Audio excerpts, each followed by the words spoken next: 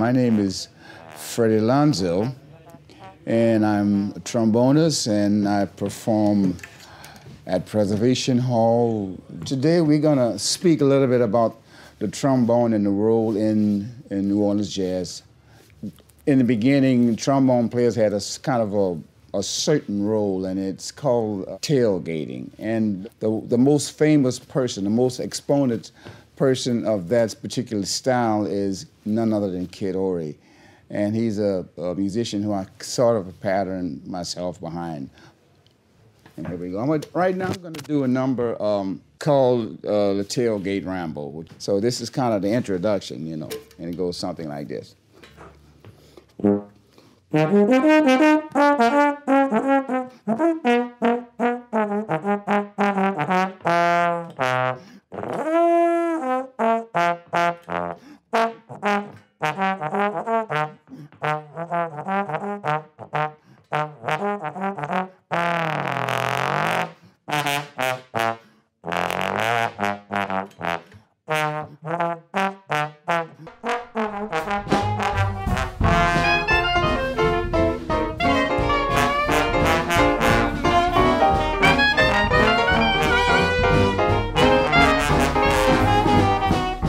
Usually you have three horns, the front line, and I'm kind of like the lower voice of the front line. So, and the trombone has a lot of freedom because he can play harmonies with the other two instruments. He can also play what we call riffs or accents through the music. I guess I'm kind of like the sound effects. I feel in a lot of the open spaces between the other two horns. And also, rhythmically, I'm sort of listening to what's going on with the drummer. I'm also playing notes similar to what the bass is, or either the idea of the bass.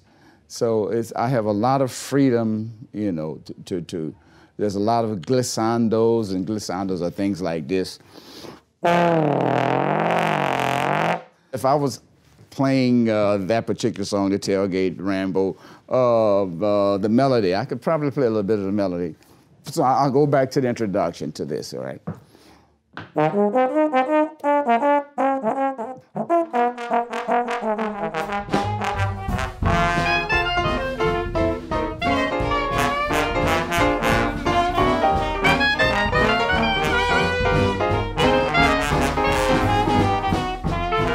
So that's kind of the trumpet player would sort of be carrying that theme, and the clarinetist would be kind of doing something.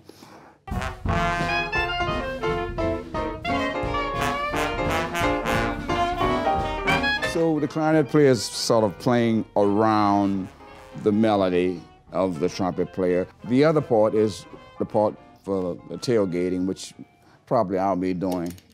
So I would do this.